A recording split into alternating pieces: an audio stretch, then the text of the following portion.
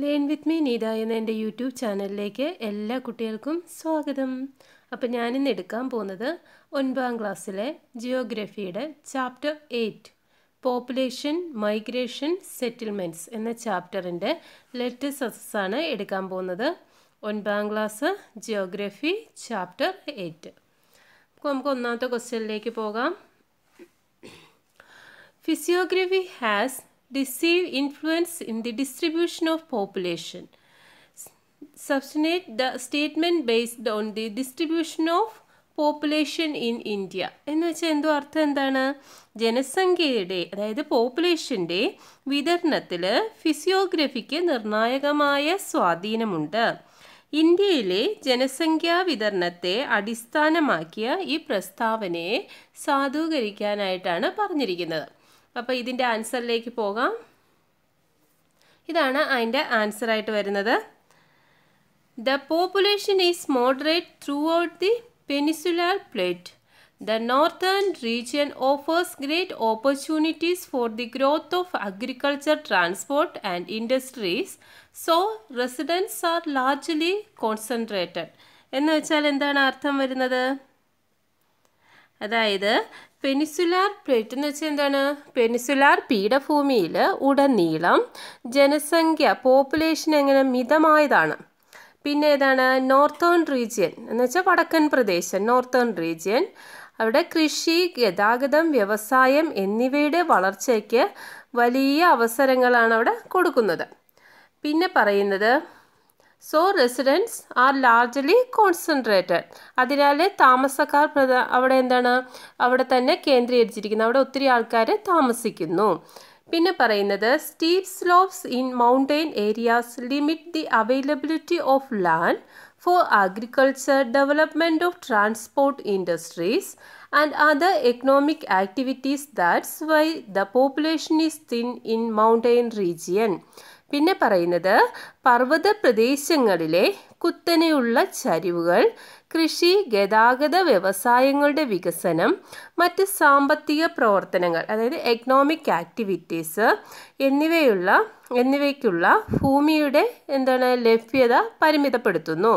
അതുകൊണ്ട് പർവ്വത പ്രദേശങ്ങളിൽ എന്താണ് ജനസംഖ്യ എങ്ങനെയായിരിക്കും? കുറവായിരിക്കും.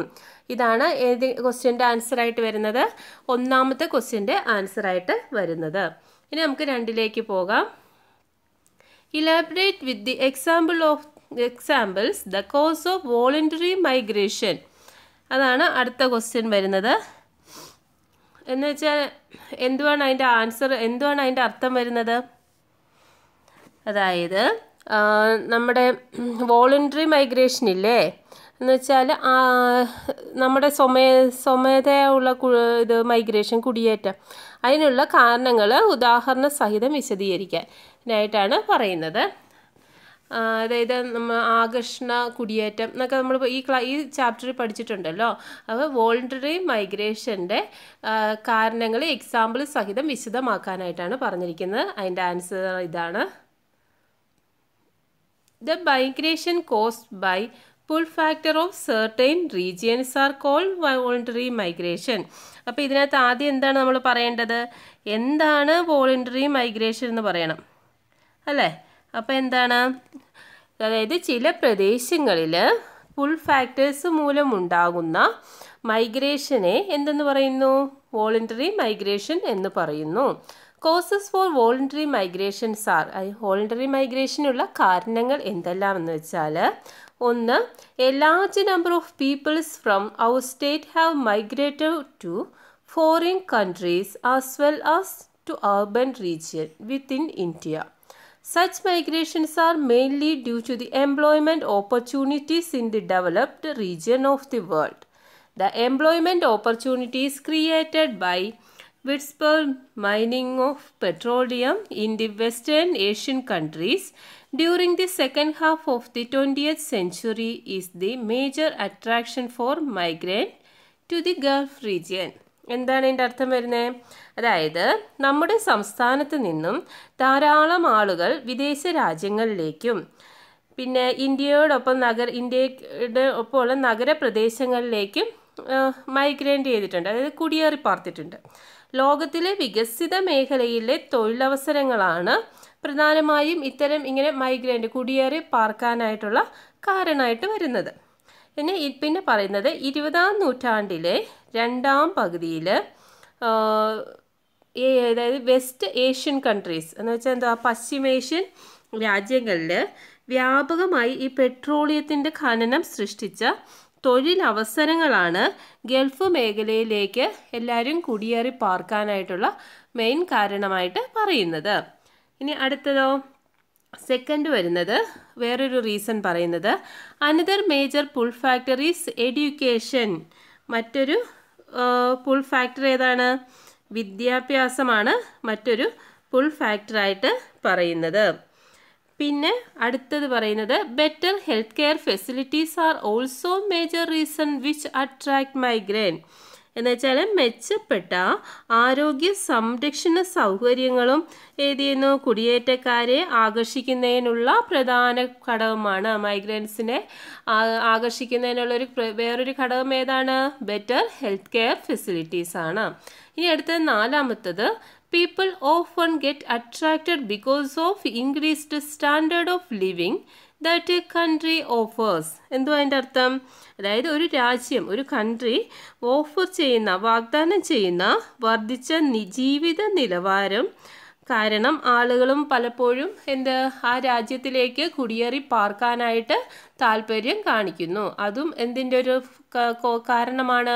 വോളണ്ടറി മൈഗ്രേഷൻ്റെ ഒരു കാരണമാണ്. ഇത്രയാണ് ആ രണ്ടാമത്തെ ക്വസ്റ്റ്യൻ്റെ ആൻസറായിട്ട് വരുന്നത്. ഇനി അടുത്തത് മൂന്നാമത്തേലേക്ക് പോകാം. Classify the following cities based on the dominant function. എന്ന് വെച്ചാൽ എന്തുവാണ്? അതായത് ഈ താഴെ പറയുന്ന നഗരങ്ങളെ അവയുടെ ഡോമിനൻറ്റ് ഫങ്ഷൻ, അതായത് പ്രബലമായ പ്രവർത്തനങ്ങളുടെ അടിസ്ഥാനത്തിൽ തരംതിരിക്കാനായിട്ടാണ് പറഞ്ഞിരിക്കുന്നത്. അപ്പോൾ ഏതൊക്കെ തന്നിട്ടുണ്ട്? തിരുവനന്തപുരം, വാരാണസി, ഹൂഗ്ലി, മധുരൈ, കോയമ്പത്തൂർ, ന്യൂഡൽഹി. ഇതിനെല്ലാം നമുക്ക് അതിൻ്റെ ബേസ്ഡ് ഓൺ ഡോമിനൻറ്റ് ഫങ്ഷൻ്റെ അടിസ്ഥാനത്തിൽ നമുക്ക് തരംതിരിക്കണം. അപ്പോൾ അത് നമുക്ക് തരംതിരിക്കാം. വേണ്ടേ, തിരുവനന്തപുരം എന്തിലാണ് നമുക്ക്? അഡ്മിനിസ്ട്രേറ്റീവ്. വാരാണസി നമ്മൾ കേട്ടിട്ടുണ്ടല്ലോ, വാരാണസി അല്ലേ? അത് ഏതിൻ്റെ ഇതിലാണ് നമ്മൾ വാരാണസി കേട്ടിരിക്കുന്നത്? റിലീജിയൻ്റെയാണ് അല്ലേ? ഹൂഗ്ലിയിൽ എന്താണ്? വ്യവസായമാണ് അല്ലേ? ഇൻഡസ്ട്രിയൽ. മധുരൈ അത് എന്താണ്? റിലീജിയനാണ്. കോയമ്പത്തൂർ എന്താണ്? ഇൻഡസ്ട്രിയലാണ്. ന്യൂഡൽഹി അഡ്മിനിസ്ട്രേറ്റീവാണ്. അപ്പം ഇതാണ് അതിൻ്റെ മൂന്നാമത്തെ ക്വസ്റ്റ്യൻ്റെ ആൻസറായിട്ട് വരുന്നത്. അപ്പോൾ ഇത്രയും കൊണ്ട് ജിയോഗ്രഫിയുടെ 8ാമത്തെ ചാപ്റ്ററിൻ്റെ ലെറ്റർ സക്സസ് കംപ്ലീറ്റ് ചെയ്തിട്ടുണ്ട്. അപ്പോൾ നിങ്ങൾക്ക് ഇതിൽ എന്തെങ്കിലും ഡൗട്ടോ കാര്യങ്ങളോ ഒക്കെ ഉണ്ടെങ്കിൽ നിങ്ങൾക്ക് കമൻറ്റ് ചെയ്യാവുന്നതാണ്. അപ്പോൾ നിങ്ങൾക്ക് ഈ ക്ലാസ് ഇഷ്ടപ്പെട്ടാൽ ഒന്ന് ലൈക്ക് ചെയ്യാനും ഷെയർ ചെയ്യാനും സബ്സ്ക്രൈബ് ചെയ്യാനും മറക്കാതിരിക്കുക. അപ്പോൾ നമുക്ക് അടുത്ത ക്ലാസ്സായിട്ട് കാണുന്നവരെ ബൈ.